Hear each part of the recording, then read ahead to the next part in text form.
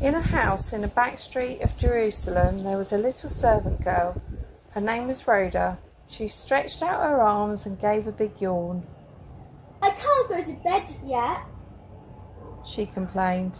"The house is full of people all praying, and praying must be thirsty business. I've been fetching drinks all night long." Rhoda sat on the floor, and to keep awake she reminded herself why everybody was praying so earnestly in the next room. "Poor Peter has been put in prison by wicked King Herod, and all because he was a friend of Jesus. Everybody is praying that Peter will be released from prison. They want Peter to be set free." She yawned. "I must stay awake." She yawned again and closed her eyes. On the other side of Jerusalem, in a dark dungeon, Peter was falling asleep too. But he wasn't very comfortable, and neither was the guard he was chained to. Every time Peter tried to stretch his arm, the guard's arm stretched too. "Oi! Keep still, you!" grumbled the guard. "Hey, we'd like some tip too. Quick, Wriggly!" moaned the guard. Sorry. Apologised Peter. I'll try to keep still. Good night. The men settled down to sleep, and soon they were all snoring. Suddenly Peter was woken by a voice whispering in his ear, "Psst, Peter, wake up." Peter jumped. What? Who? He stammered.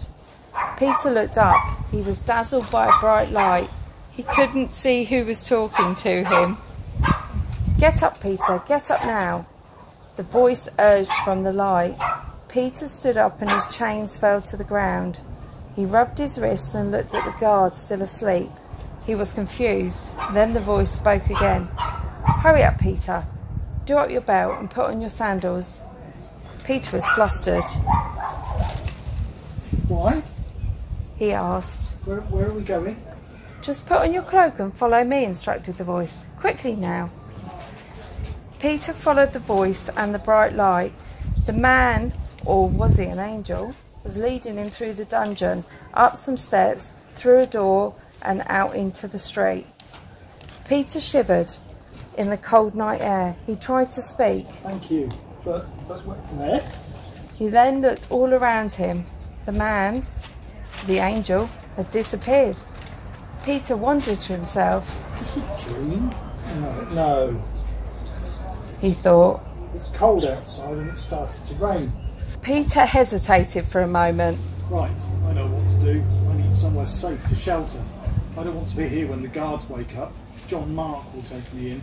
I can hide there for a while. So Peter set off quickly through the dark streets to his friend's house. When he got to the house, he knocked softly on the door. Rhoda woke up with a start. "Oh, what's that? Someone knocking. Who is it?" She crept towards the door and called. "Who's there?" Peter answered. It's me, Peter. Rhoda screamed. She was so shocked that she ran into the other room where everybody was praying. They looked up, surprised at all the fuss. "Come quickly!" She stammered. "It's knocking the door. Peter is here. Quick!" "Don't be silly, Rhoda," John Mark snapped. "We must have been dreaming." But Rhoda insisted. "No, I heard his voice. I know I did." Then they all listened. Now they all heard the knocking. "It might be his angel. He might be dead," John Mark said nervously. They were all scared, so they huddled together and crept slowly to the door. They opened it very carefully. Hello. Said Peter. I'm getting wet out here. Can I come in? They pulled Peter inside and made a great fuss of him. They wanted to know how he escaped from prison. Rhoda listened to his story and laughed with all the others at his exciting escape. She then hurried off to fetch Peter a nice hot drink.